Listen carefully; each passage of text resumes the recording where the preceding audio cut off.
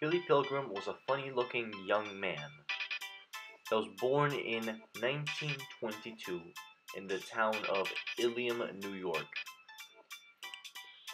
Billy, after he finished high school, he went to the Ilium School of Optometry. After that, he was drafted into the United States military for the World War II.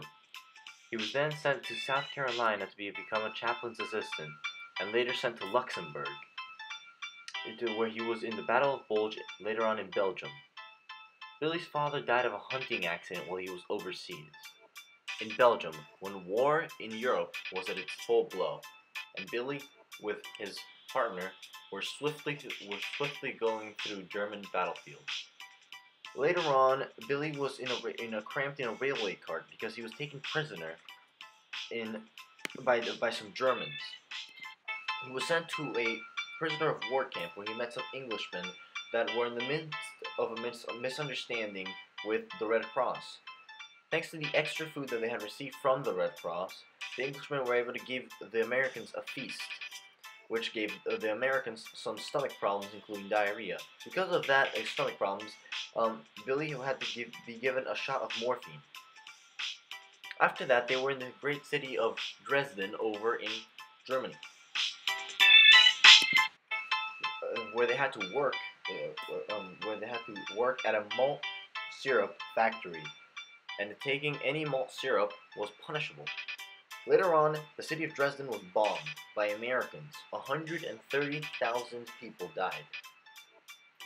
Billy was able to survive with amongst other Americans and a couple of Germans in SlaughterHouse 5, which was the meat locker below a slaughterhouse. When they got out, there were corpses in the rubble, and they had to dig their way out. It was horrifying, and it scarred Billy for the rest of his life.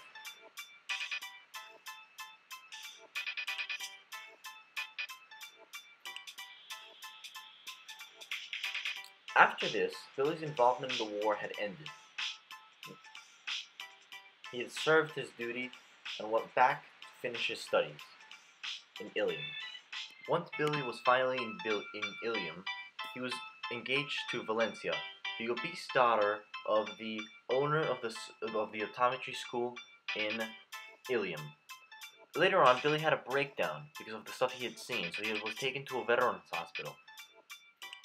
He was then introduced to science fiction and became obsessed with the author Kilgore Trout, who does not write very well. Later on, Billy had himself realized he wouldn't have to work very hard for the rest of his life because he was now married to Valencia.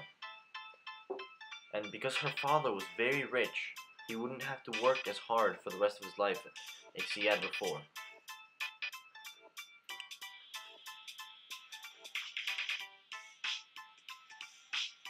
Billy and his father-in-law opened an optometry business together. Billy ran it. Billy then lived the ideal American life with a bejeweled wife, a nice home, a Cadillac, and a membership at the Lions Club. Before this moment in his life, Billy never realized he had any secrets to himself. But then on his 18th wedding anniversary, it all changed. When he saw a barbershop quartet singing, he realized they reminded him of a memory of Dresden. 4 U.S. Army men in a horrific scene with all the corpses around them after the bombing of Dresden. And Billy had survived it thanks to him being in the Slaughterhouse 5. Later on, we go to Billy's daughter's wedding night, where Billy is kidnapped by two 2-foot-tall, green, hand-looking aliens with an eye at their palm. They want to make kind of look like a plunger. They are called Trophimidorians, and they live in the planet of Trophimidor. And they wanted Billy as an exhibit in their zoo because they were curious to the to the human experience. There, Billy's introduced to a woman called Montana Wildhack. She's a 16-year-old pop star in the United States. After spending some time together, they both have a baby. They have a baby together. But Montana and the baby stay behind in Trothamendor. Later on, but before this, Billy's explained how the Trothamendorians see the world. They apparently see the world in a four-dimensional way, as humans only see it in a three-dimensional way. Also, their concept of time does not involve death, because in our concept of time, once somebody has gone through the stages, they're dead. But in their world, because they can go back in time, they're not dead, because that person is still alive in their period of time.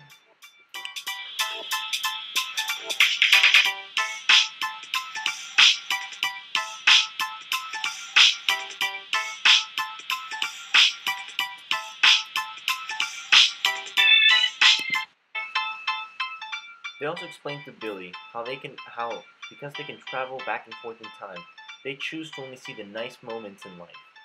They live the good life. Billy's then returned to Earth, with Montana and the baby staying behind. He ends up in an airplane with his father-in-law to an optometry convention in Montreal. Sadly, the plane crashes, and the only survivor is Billy and the co-pilot. On her way to the hospital, Valencia crashes into a Mercedes-Benz, and it damages her exhaust system, killing her with carbon monoxide. Later on, Billy's taken back home by his daughter, protected by a nurse. But Billy does not listen to the nurse and does not respect her daughter's decision of him having a nurse. So he escapes to go to New York City, where he wants to show up in a radio talk show to talk about his experience on Trothamendor and spread the word of the Trothamendorians. He sends a letter to a small newspaper, which angers his daughter because she no longer knows what to do with him. Billy recorded himself, taping himself, explaining the death of him. He is shot by a gunman who's hired by a man who seeks revenge because Billy is the reason that his friend is dead.